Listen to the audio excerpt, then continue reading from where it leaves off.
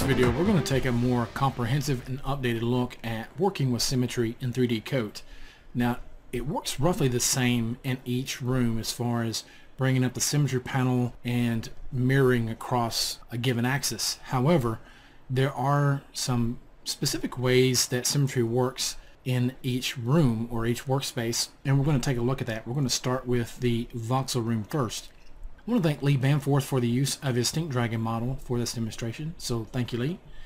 Now let's go ahead and get started by bringing up our axis handle so we can see just which way this object is aligned. So let's go to the upper left hand corner under the view menu, go about midway down to axis, and if you have a hotkey assigned to it, you can quickly just toggle that on and off at your convenience.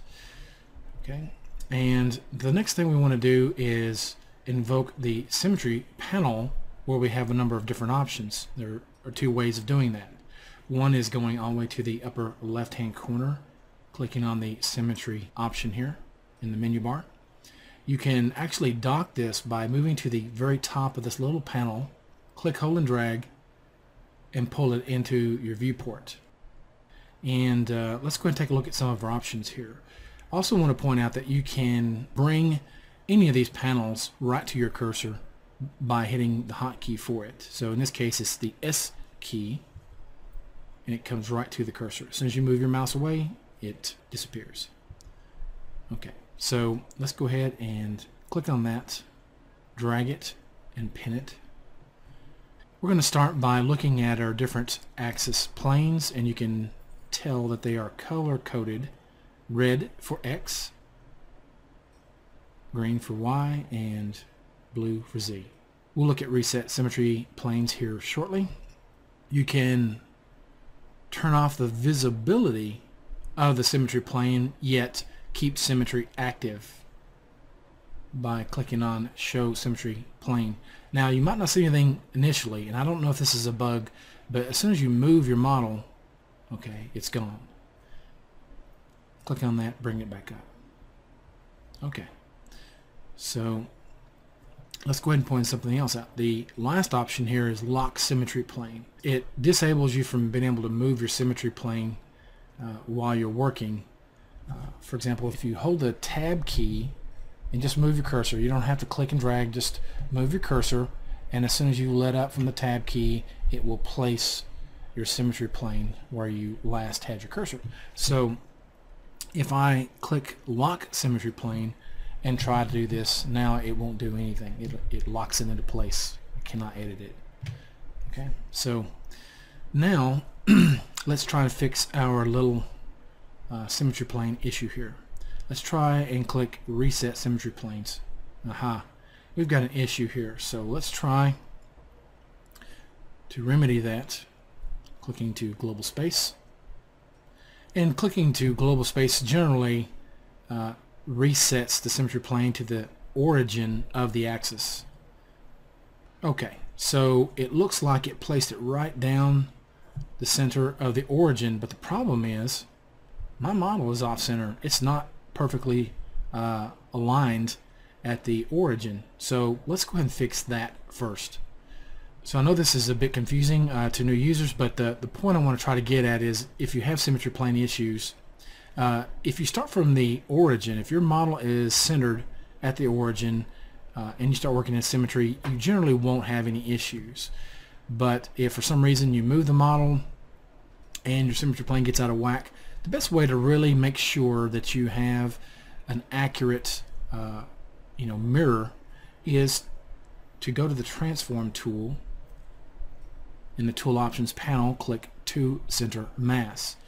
Basically 3D Coat has a invisible bounding box, and it's going to place this gizmo at the very center of it. Okay, and now we can move this X, Y, Z.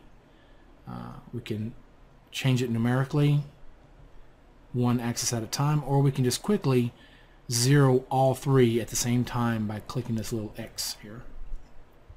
Alright, so with that done, now when I right click on the layer and choose global space, that should reset the symmetry plane back to the origin or the 0 point of the axis. Okay, so let's inspect this. Let's go to our upper right hand corner of the user interface here, where we have our navigation bar. All the way to the right we have this little cube that lets you toggle between orthographic and perspective view. Okay, let's go to orthographic.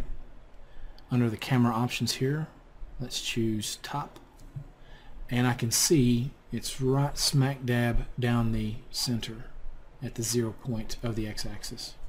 Okay, so that's looking good. Alright, now let's look at copying from one side to the other. Let's say, for example, we turn symmetry off and proceed to work on one side of the model. I'm going to just lay down a few brush strokes here.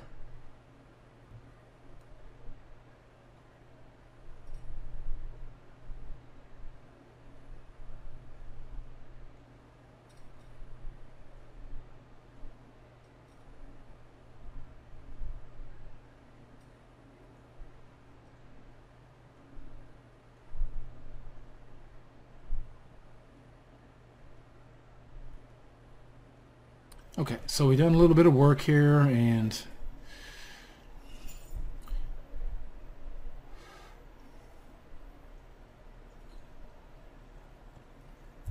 let's say now I want to copy this over. I first need to enable symmetry along your preferred axis, and with that done, I need to now pick which side I want to actually mirror over. There are a couple different ways to do this.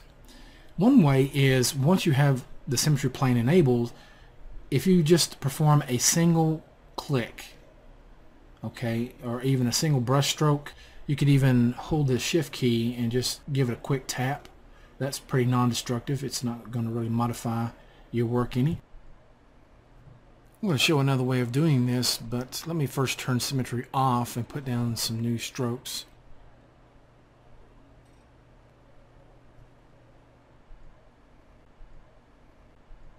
So let's move this out of the way. What I want to do is hover over the side and hit H on my keyboard.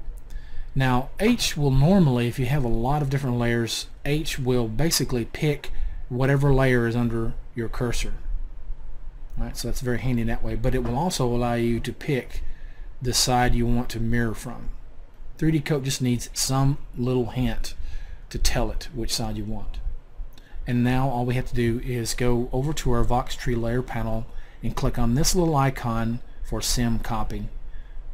Additionally, you could choose it from the Voxel menu as well. But let's click on our little icon. Okay, and there we have it. Now, symmetry, when you turn it off in 3D Coat, it's really just a temporary mode. If you have the symmetry plane on, it will apply the work in real time. If you turn symmetry off, it's not going to undo the work you just did. Okay, so now we're going to look at a few additional ways of using symmetry in 3D Coat. I first want to go ahead and delete this character. Okay, let's go to the object section, choose primitives. We could use any one of those standard primitives or freeform primitives, whatever we prefer. In this case, let's choose something a little bit more interesting.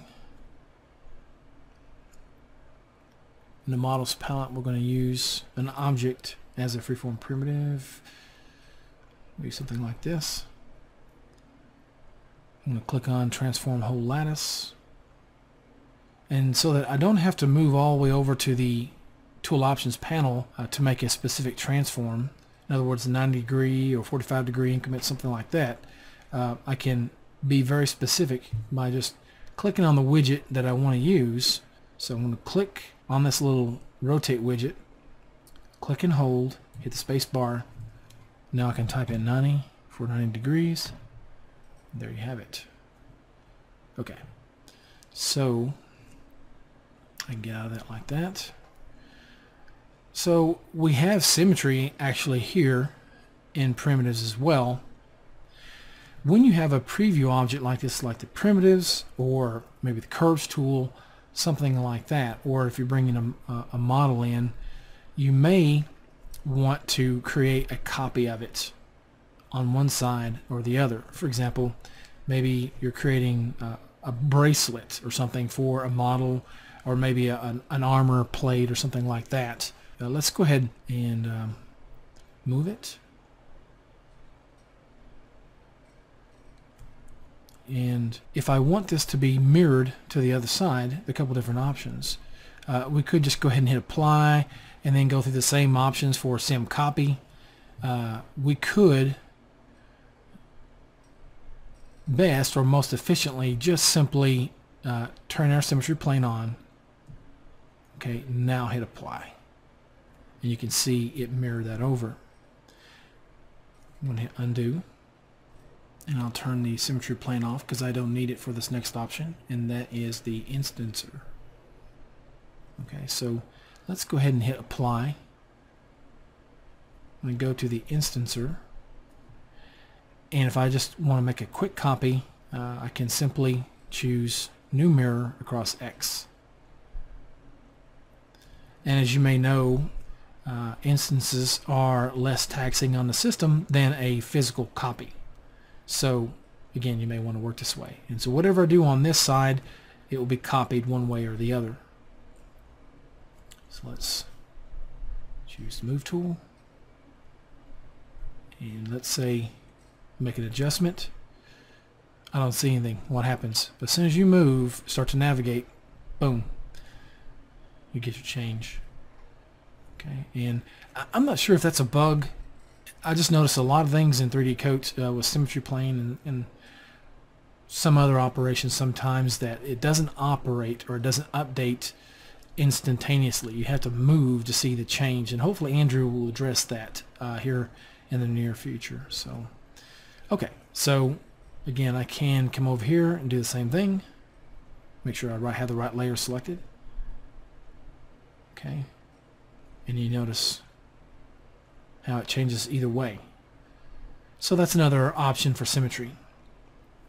Let's go ahead and if I want to uninstance this so I can make distinct or unique changes, I can always go back to the instancer. Okay, make sure I have the right layer selected, and I can go to the bottom and choose uninstance this or uninstance all. So let's go ahead and delete that and go to the bottom, clear. Let's go back to primitives and let's choose to reset primitive, and it'll bring it right back to the center. Okay, so what if we wanted to keep local symmetry? What you can do is first create the object at the origin. Okay, so you have a point of reference for the application. So let's go ahead and again, we'll flip our little object here. Click, hold, spacebar, 90 degrees, okay, and click apply. Now with that done, go back to the transform tool, to center mass. Okay, now let's go ahead and turn our symmetry plane on so that when we move it now, watch how the symmetry plane will follow along.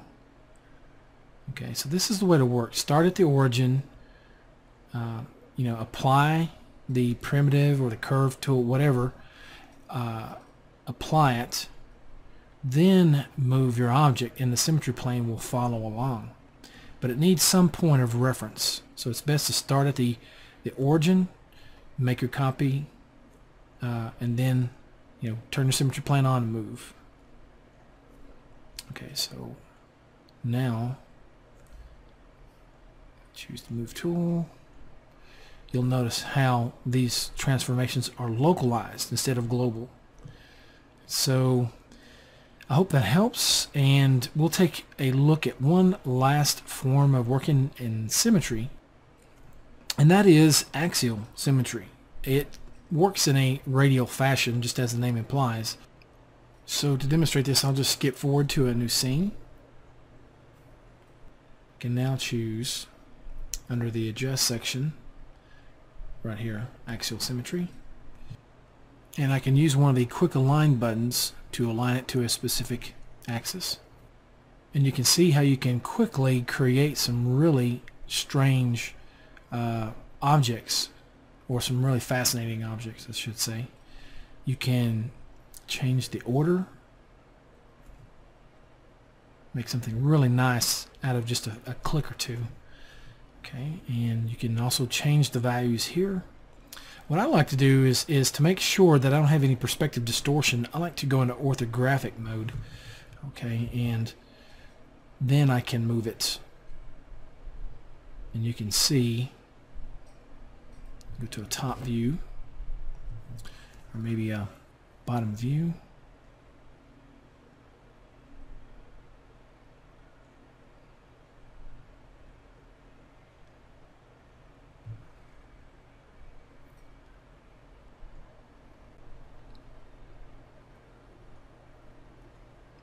So working in orthographic view will kind of constrain it to 2 axes while you're working.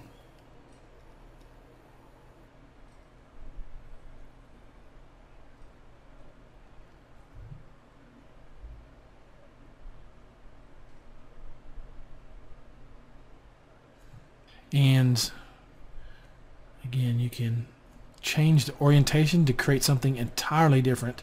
So this is perfect for creating very fast Nernese or Greebles, or really random sci-fi objects. And with that, we'll wrap up this look at symmetry in the Voxel Room of 3D Coat. We'll now move on in the next video to working in symmetry within the Retopo Room and look at some UVs as well. So thank you for watching.